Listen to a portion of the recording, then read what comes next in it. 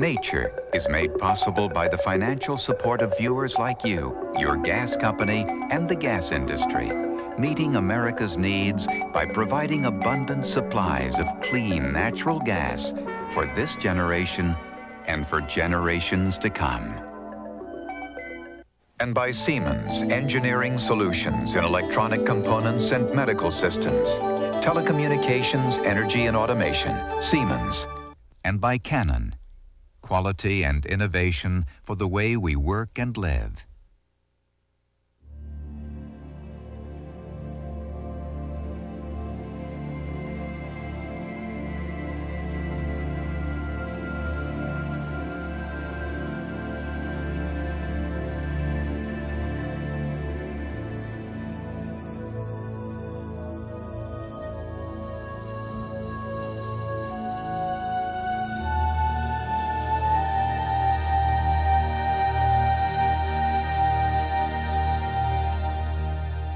At the southern tip of South America, not far from Antarctica, is a land of extremes and contradictions, Patagonia. Glaciers and deserts, camels and penguins. This place combines the bizarre and the unlikely. Strange-looking giant hares called maras and herds of graceful camels known as guanacos share the arid scrubland. On the coast, a rich current nourishes fur seals, elephant seals, and sea lions, while killer whales patrol the shores, waiting for the unwary.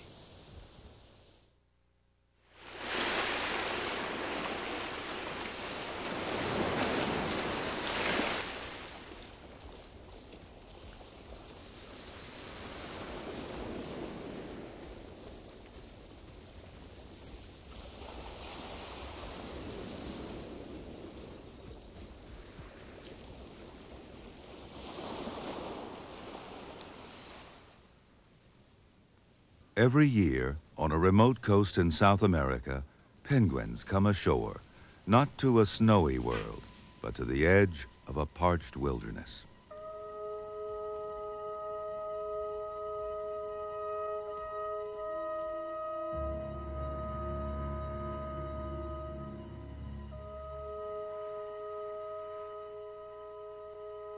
A forgotten world, a world of marvels.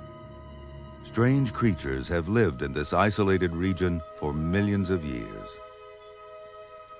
The last land before the frozen ice of Antarctica, Patagonia's shores seem like the end of the earth.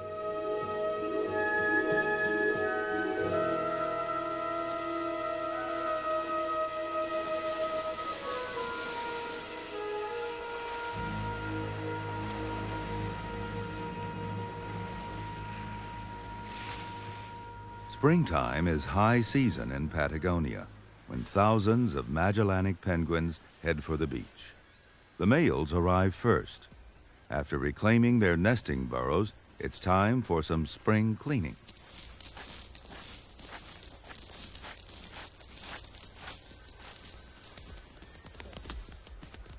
Territorial fights break out as the males stake their claims. Then they wait for the next wave of penguin society. The females will arrive in a few weeks.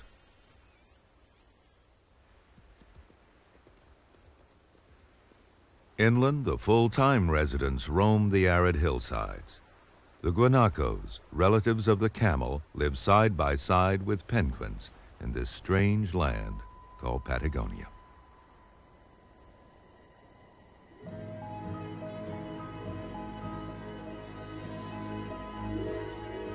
Patagonia lies between two oceans, a vast region that stretches across parts of Argentina and Chile. East and west are as different as night and day, due to nature's Great Wall, the Andes Mountains. These towering peaks steal moisture from the ocean's winds, leaving an arid desert to the east.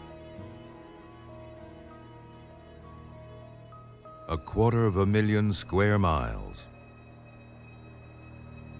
These parched plains eventually meet the South Atlantic. Nearly 2,000 miles long, this rugged coastline is mostly uninhabited and undisturbed. Its secluded gulfs welcome some of the largest animals on Earth.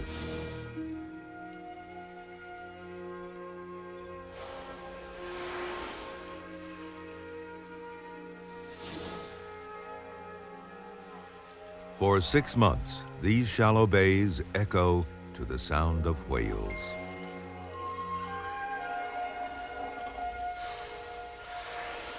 Who knows how many dawns have passed since the southern right whales first found the sanctuary.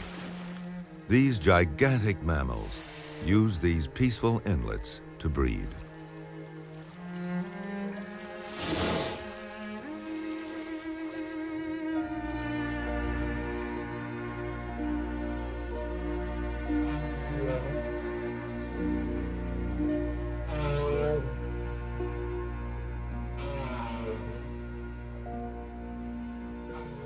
The slow rituals of courtship and coupling reveal a delicate tenderness. It's a mating of giants.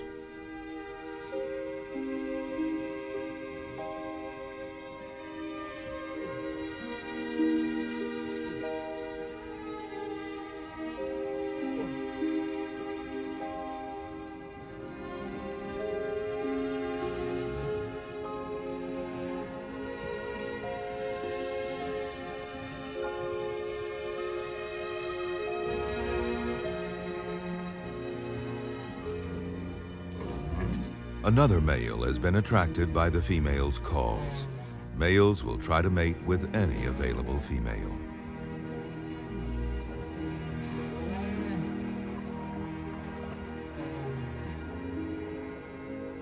Sometimes the females don't cooperate, but in this case, she changes partners.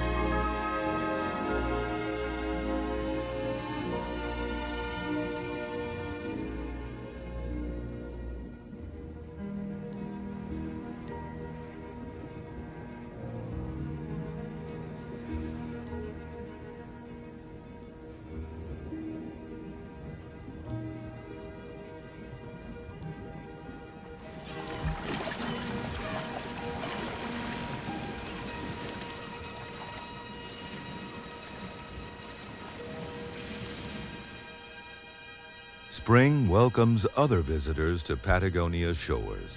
Southern elephant seals come here to breed and raise their young.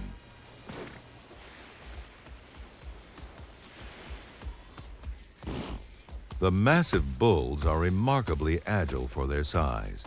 They can easily maneuver their 6,000 pounds of blubber.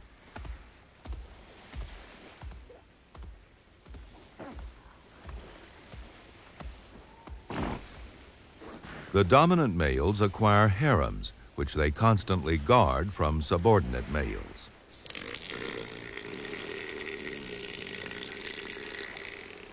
Only 5 days after coming ashore, the females give birth. Their milk is rich in fat, and the pups quickly put on an insulating layer of blubber. The mother doesn't eat while nursing. She can lose as much as 700 pounds, while the pups put on nearly 20 pounds every day.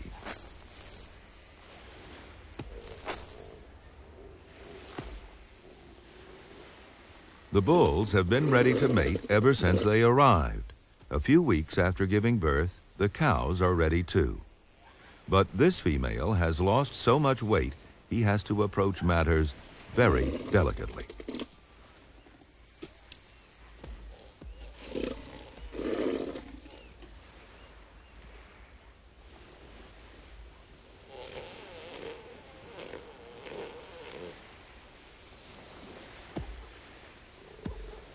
After mating, he still has to prevent her from wandering off.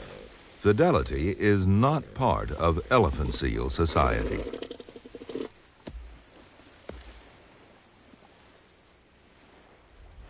The young males spend much of their time sunbathing. On another shore, the female Magellanic penguins have begun to arrive, plump from a winter spent feeding at sea. Each female mates with the same male year after year. But first, she must find him.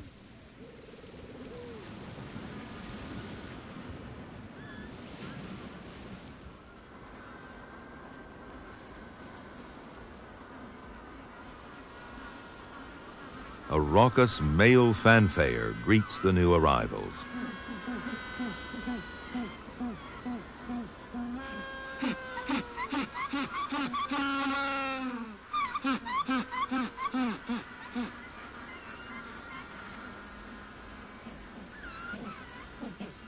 Amazingly, she can tell which male is hers just by his call.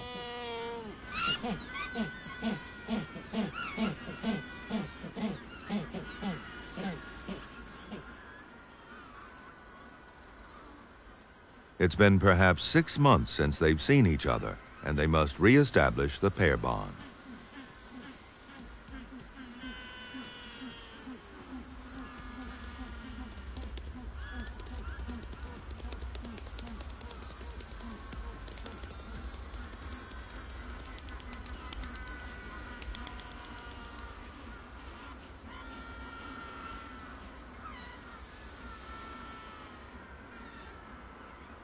After getting reacquainted, they mate near the family burrow.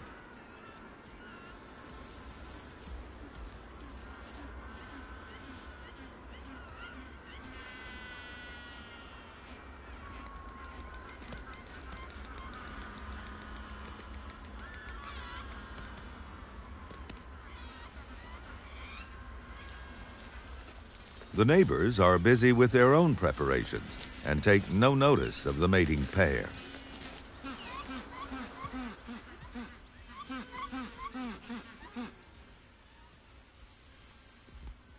United again, this pair will soon be incubating their eggs.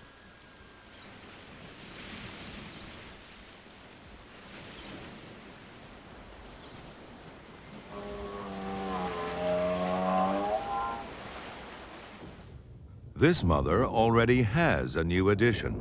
1 year after mating, she returned here to give birth. Right whales are born huge, about 15 feet long. This one begins its life in the quiet bays of Patagonia, but it will need to become seaworthy soon before it returns with its mother to the cold Atlantic. Once upon a time, the ocean reached far into Patagonia. But 20 million years ago, this part of the continent began to rise. Patagonia slowly lifted out of the sea.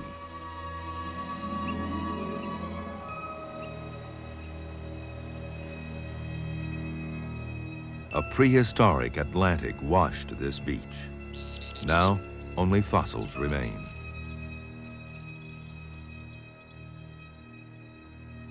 It was the fossils of Patagonia, like this giant oyster shell, that led Darwin to ponder why species come and go, and helped inspire his theories on evolution. Huge creatures once lived here. Now the inhabitants are smaller, but just as odd. The mara looks like a cross between a hare and an antelope, but it's actually a rodent, one of the largest and most unusual.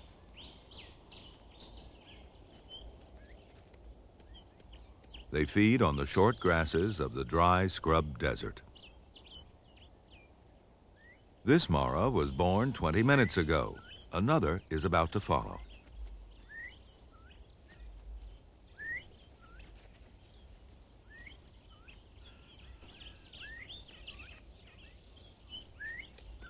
Maras are monogamous, a rarity among mammals.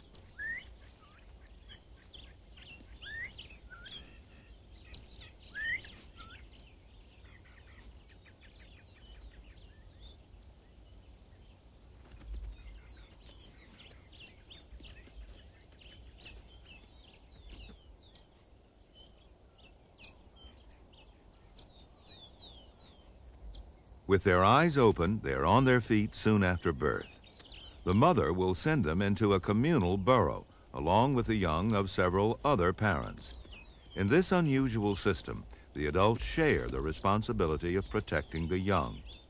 One couple usually remains near the burrow. This couple is ready to feed its young. After the new mother leaves, they announce lunch. Often all the youngsters come out when they hear the call. They will try to suckle from any mother, but only their own will let them.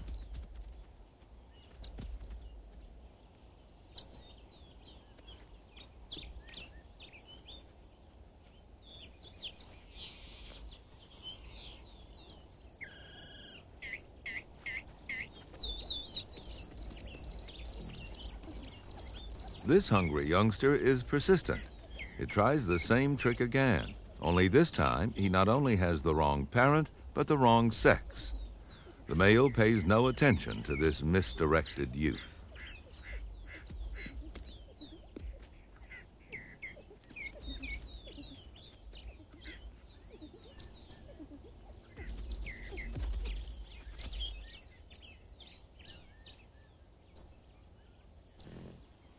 He tries once again, approaching another female with renewed hope.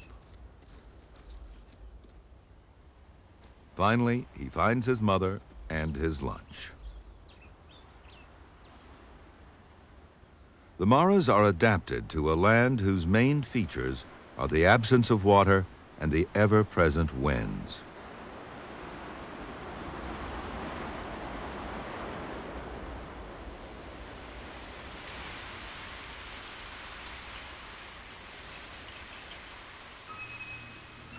From the Andes to the Atlantic, the winds mold the land.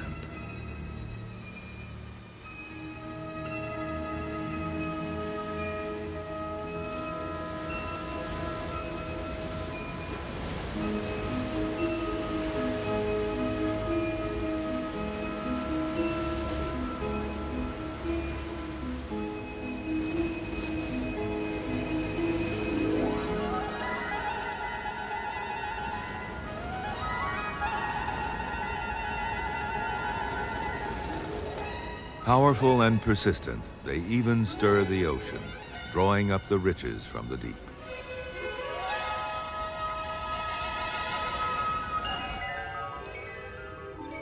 Anchovies fatten on plankton.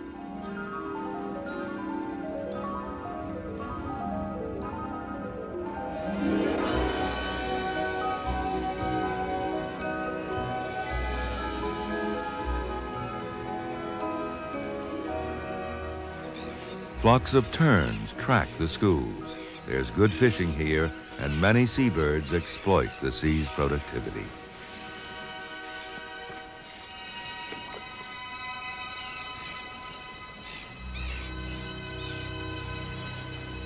In October, imperial cormorants nest practically on top of each other and squabble incessantly.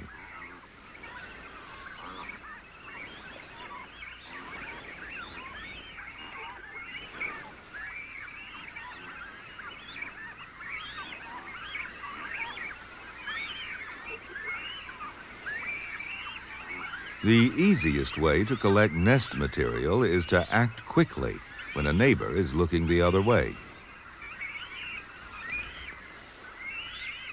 This greedy thief has trouble carrying his ill-gotten gains.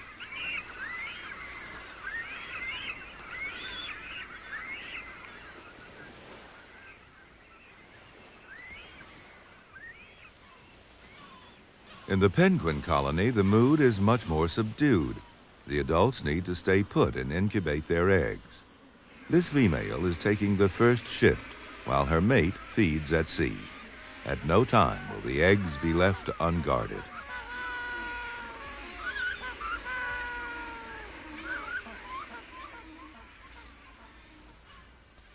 The changing of the guard throughout the colony creates a continual procession between land and sea.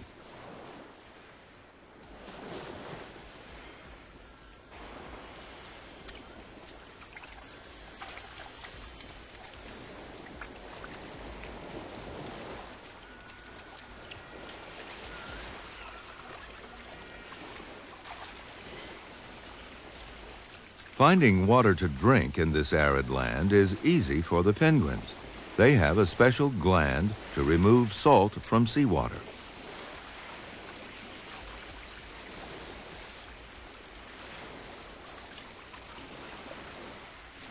Thirst quenched and freshly laundered, they're ready to relieve their partners at the nest.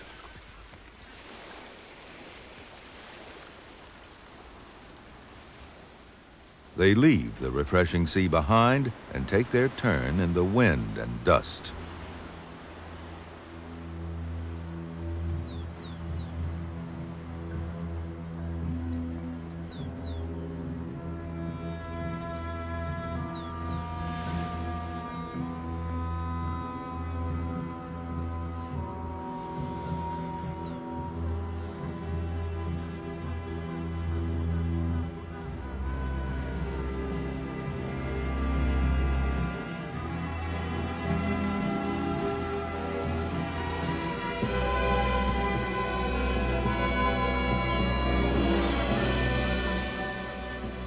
It wasn't always so parched and barren here.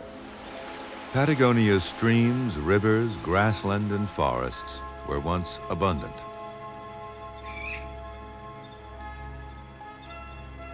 "20 million years ago, much of Patagonia looked like this, a wetter land, lush with trees, and home to some of the oddest animals that ever lived.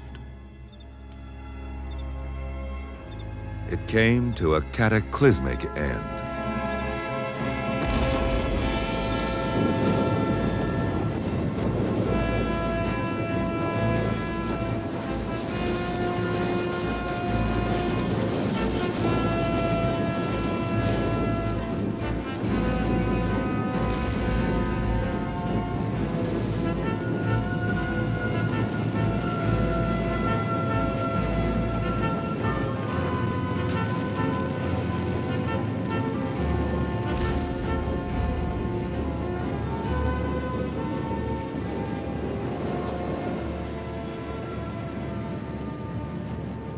Volcanoes belched into the sky. The Andes Mountains were born in fire.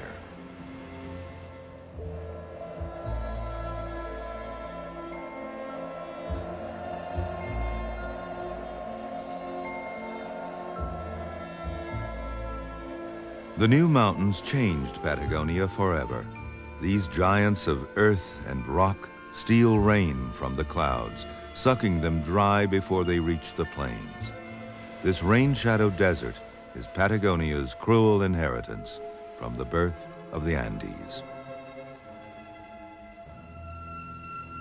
The winds have uncovered Patagonia's past. Petrified trees were once witnesses to a land of forests.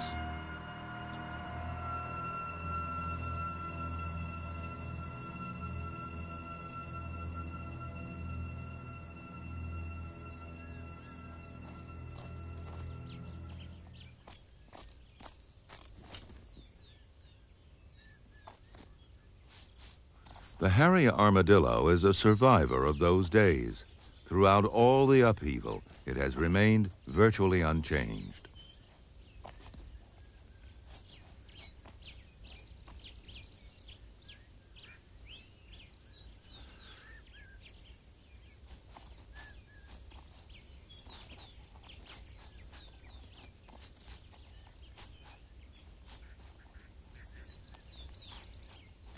Powerful claws and an acute sense of smell help them find food in the dry soil. They have the survival skills necessary for life in the desert. Armadillos have never been fussy about their diet. They'll eat anything. This and their protective coat of armor enable them to make a home in this harsh scrubland.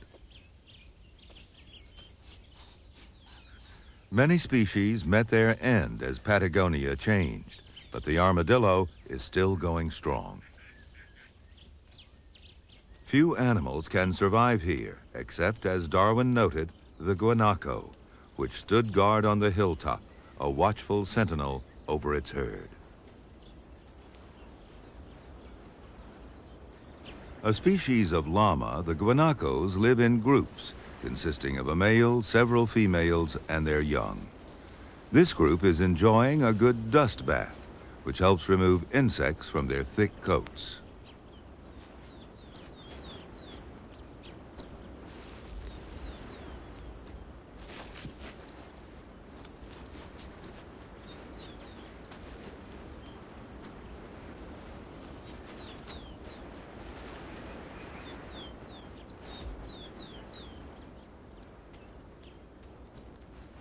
There was not a tree, wrote Darwin, and scarcely an animal or a bird.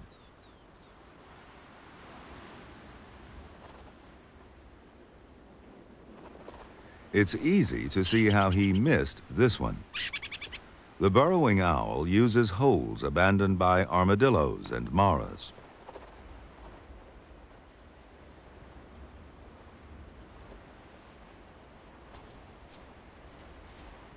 Her mate left a lizard for the chicks in the burrow.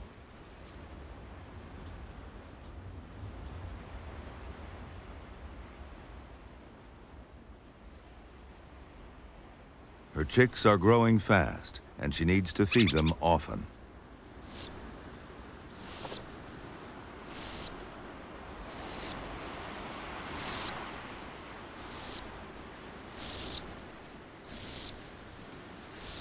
Only a few weeks from fledging, they use their leisure time to practice takeoffs.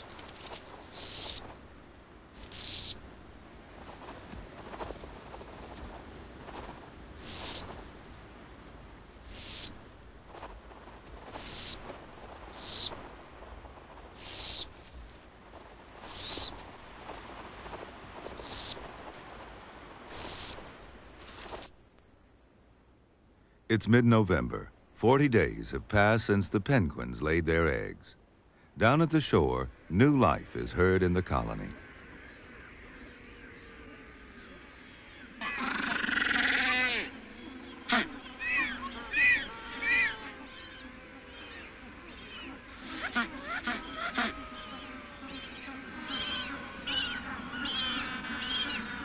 The chicks are small and weak, but know instinctively how to get the nourishment they need from the parent on duty. Partially digested fish and squid will fatten them up quickly.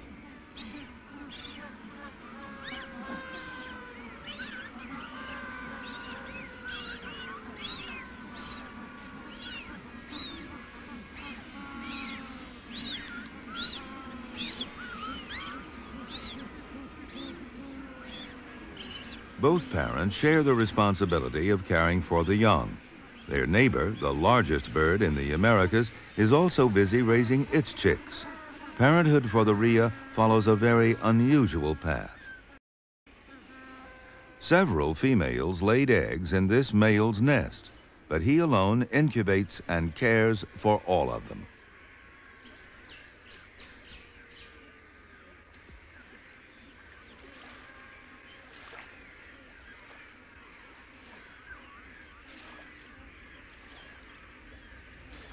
The young birds of various ages and sizes are quite a lot to handle.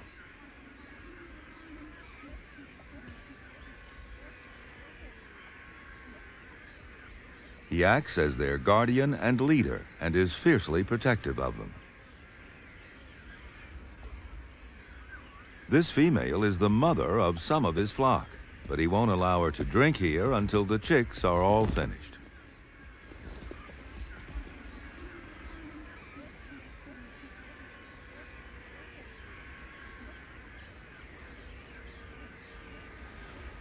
The youngsters always keep an eye on the male.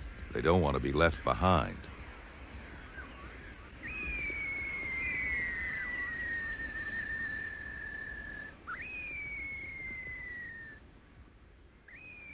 In Patagonia, at the bottom of the world, the seasons are opposite to those in the north. December is summertime, the season of intense heat.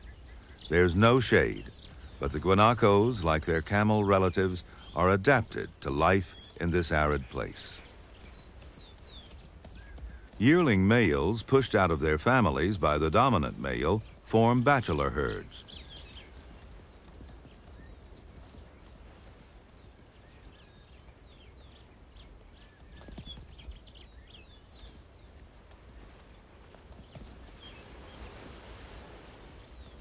They practice the rituals required to secure territories.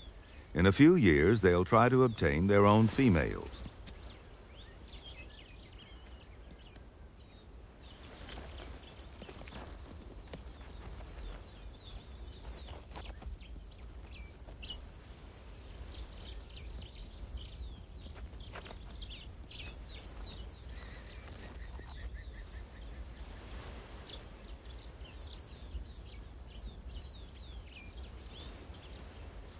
The young guanacos, called chilengos, are graceful and agile and naturally inquisitive.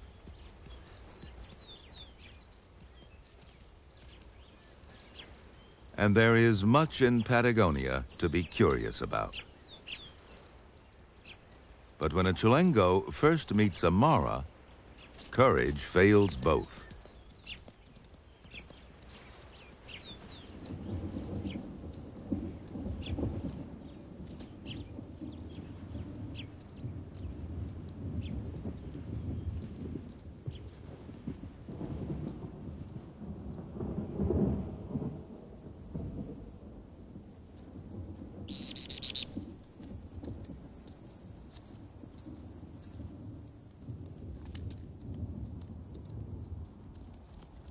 Distant sounds hint at approaching rain, but that's only nature's tease. Patagonia's wind blows steadily offshore, keeping the summer storms at sea.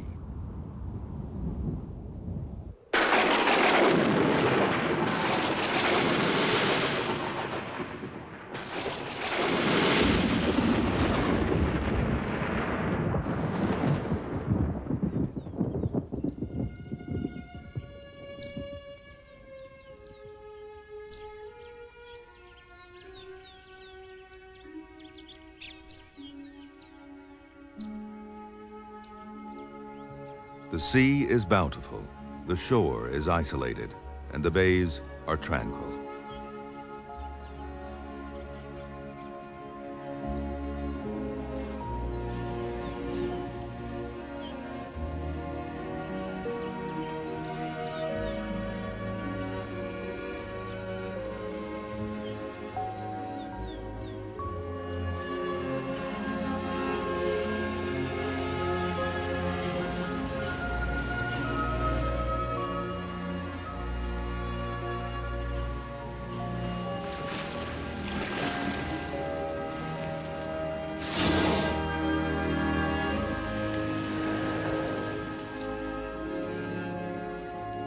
Though whales and seals were once hunted here, they both return to this now safe haven every year.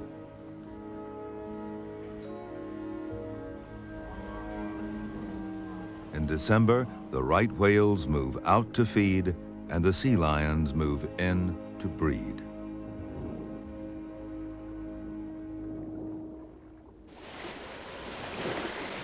The southern sea lions are related to elephant seals and have a similar social system.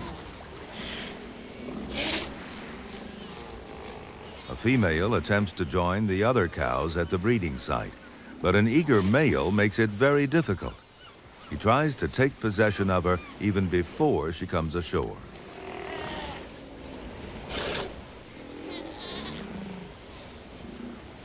The bulls and cows form a sort of lounging party, with no obvious boundaries between the harems. Even the newborn pups are squeezed in between them.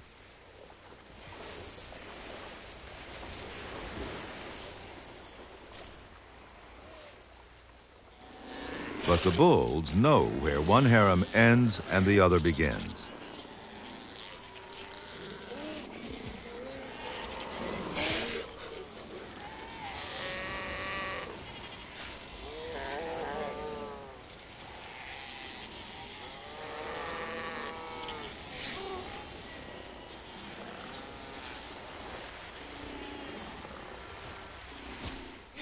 This youngster is lost. This female knows by his call that he isn't hers, and she sends him off to continue his search.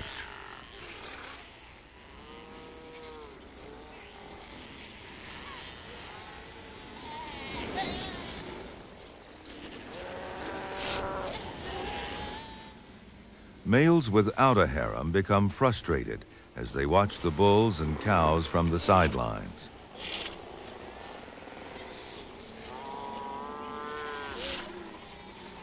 One of them tries to get to the females and steal one away, but the resident male quickly chases him off.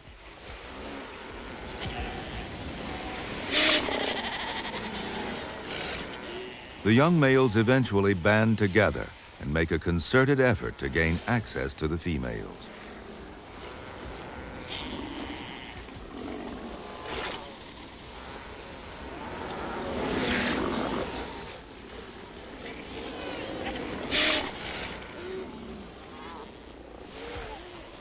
The joint assault causes confusion, enabling one of the raiders to pluck a female from under the nose of the resident bull.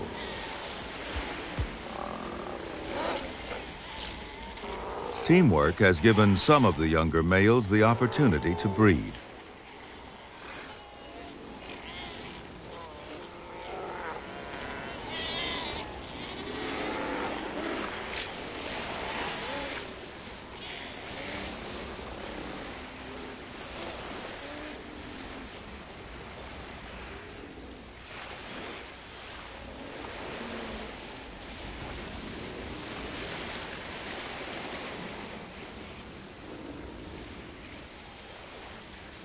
She'll give birth to his pup a year from now.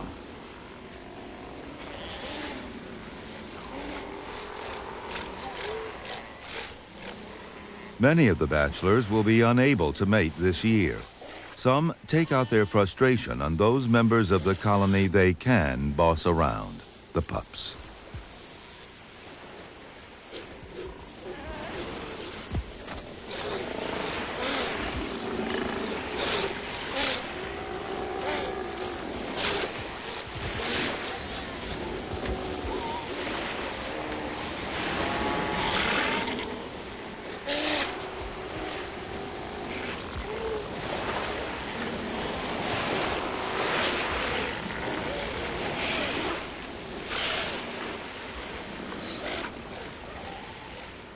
With luck, a kidnapped youngster can escape back into the colony.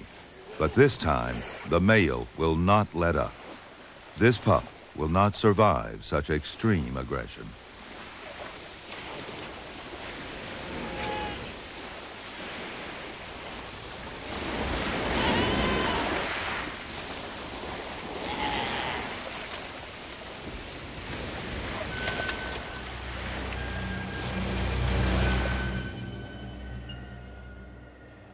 Away from the shore, Patagonia has other survival tests, other extremes of nature. The curse of sterility is on the land, wrote Darwin. This is a land ruled by drought, a drought caused by the imposing wall of the Andes, which locks Patagonia's water in snow and ice.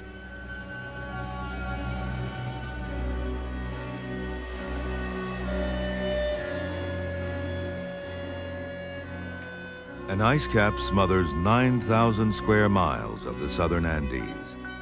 Thousands of years of frozen rain stacked hundreds of feet deep. Patagonia's glaciers are still advancing.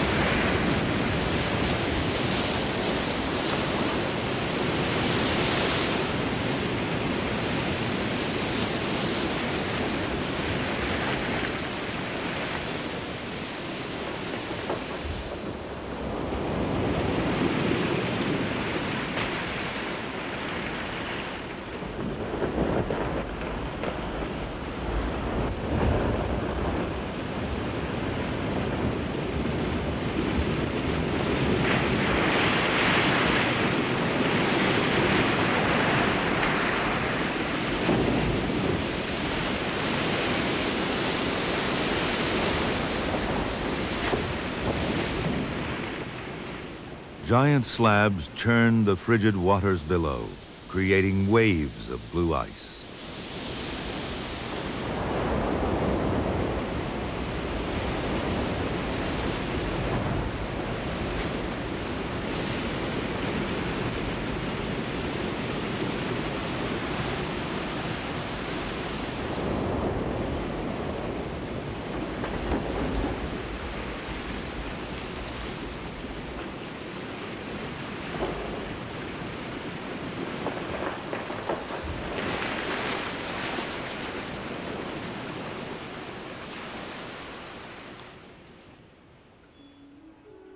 The melting icebergs release rainwater trapped by the Andes for millennia.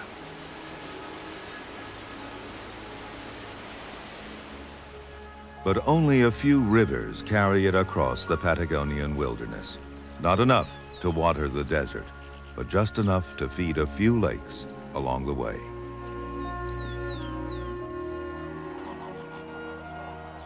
Chilean flamingos are drawn to such rare gifts from the Andes. They travel long distances to reach these remote lakes, reliable oases in the vast desert.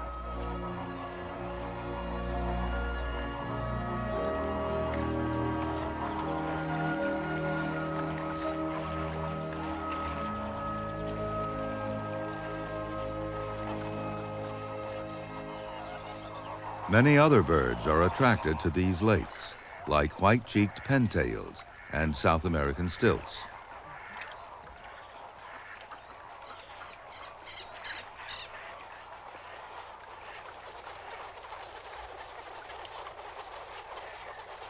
Wilson phalaropes work diligently to stir up insects with their feet.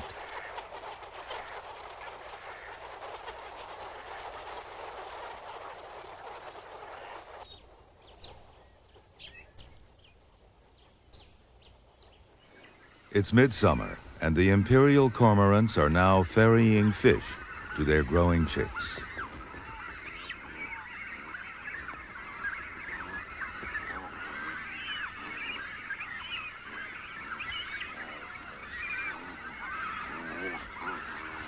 Each one tries to push the other away from the parent in order to be fed first.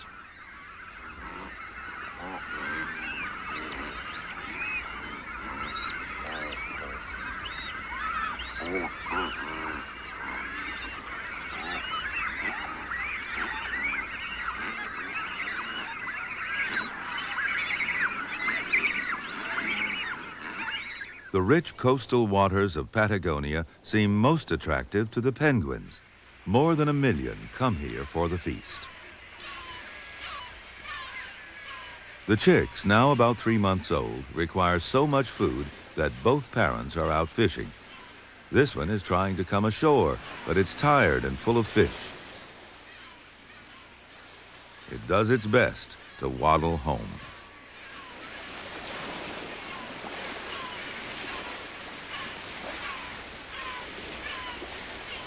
Its progress is hampered by thousands of last year's young. Their feathers are not yet fully waterproof, so they try to stay out of the cold water. They've gathered on a platform of soggy seaweed, where there seems to be at least one penguin too many.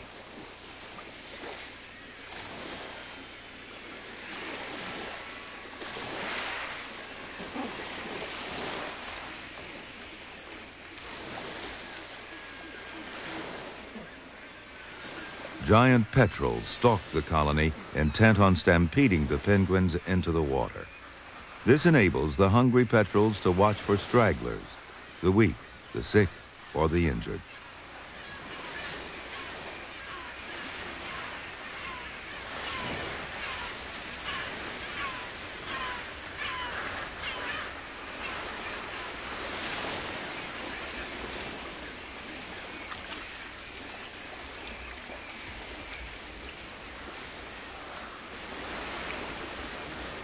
Also, by clearing the beach, dead penguins are revealed.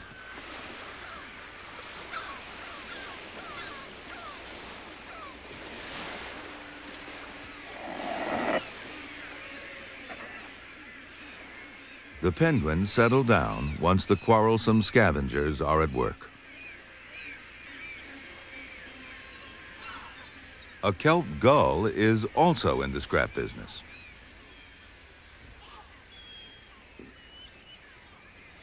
It's looking for a parent feeding its chick.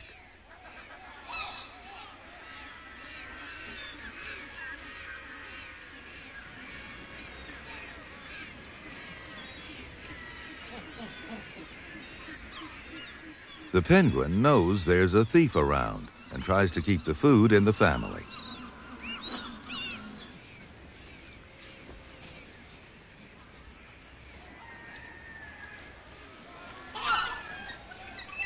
But the gull is quick as a pickpocket.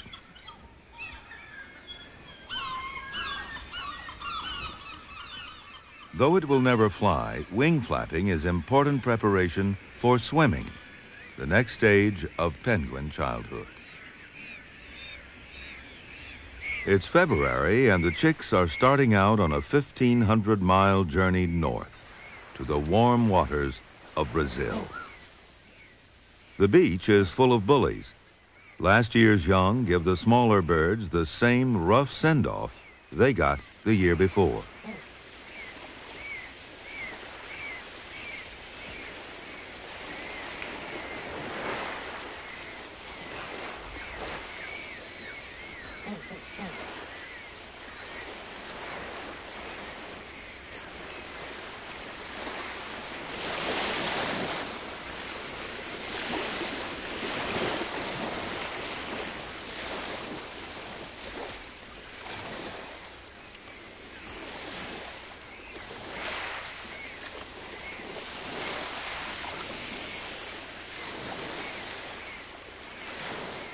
There's no turning back once he decides to take the plunge. The majority of the chicks won't reach their destination. Starvation is the biggest killer, but some are taken by predators like the giant petrels.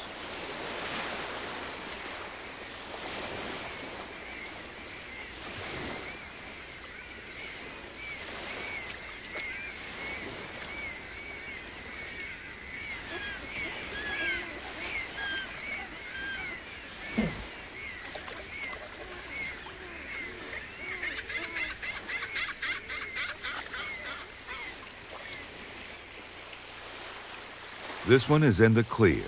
He'll spend the next 6 months on the Atlantic swell before returning to dry land. In a few weeks, as winter creeps into Patagonia, the adults will also venture north, and the penguin exodus will be complete.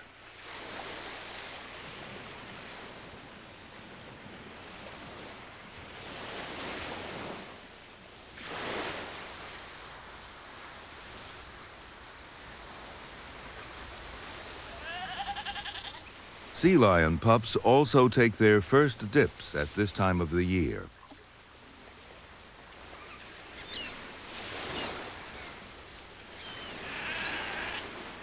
At low tide, a distant reef protects them from the dangers of the open sea. At high tide, orcas, killer whales, can now cross the reef and approach the shore.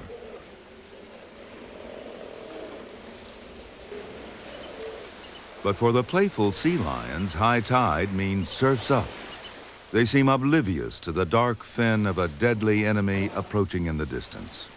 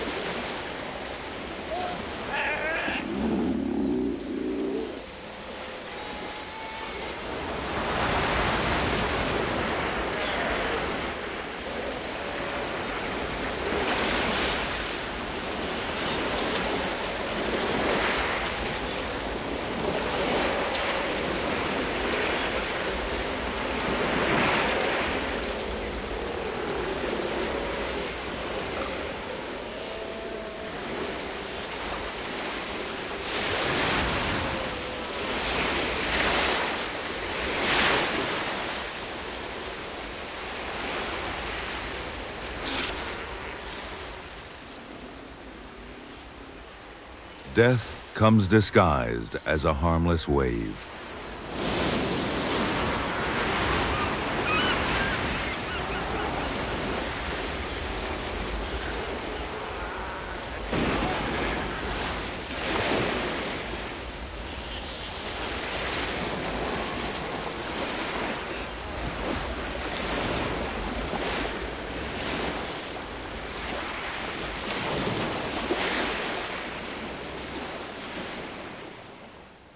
Orcas are not the only predators that seem to toy with their prey before eating it, but they are rarely caught in the act.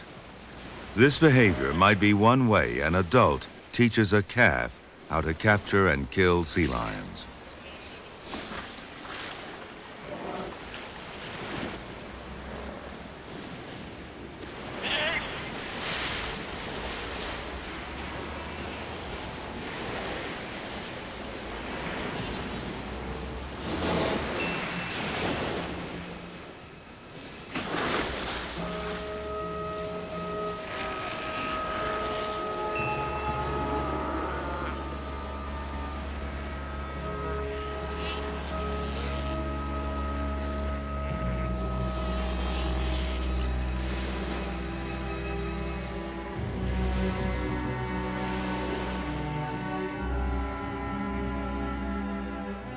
Patagonia is a hard place, a foreboding land.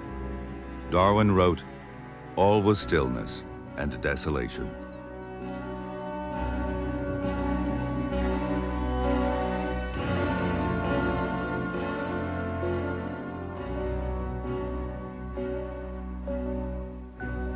Yet such a place is full of mystery and marvels. Like all who are lucky enough to stand here, Darwin was awestruck and excited by its grandness. This is one of the few truly wild places left on Earth. It is sometimes harsh and unyielding, but always humbling to the human spirit.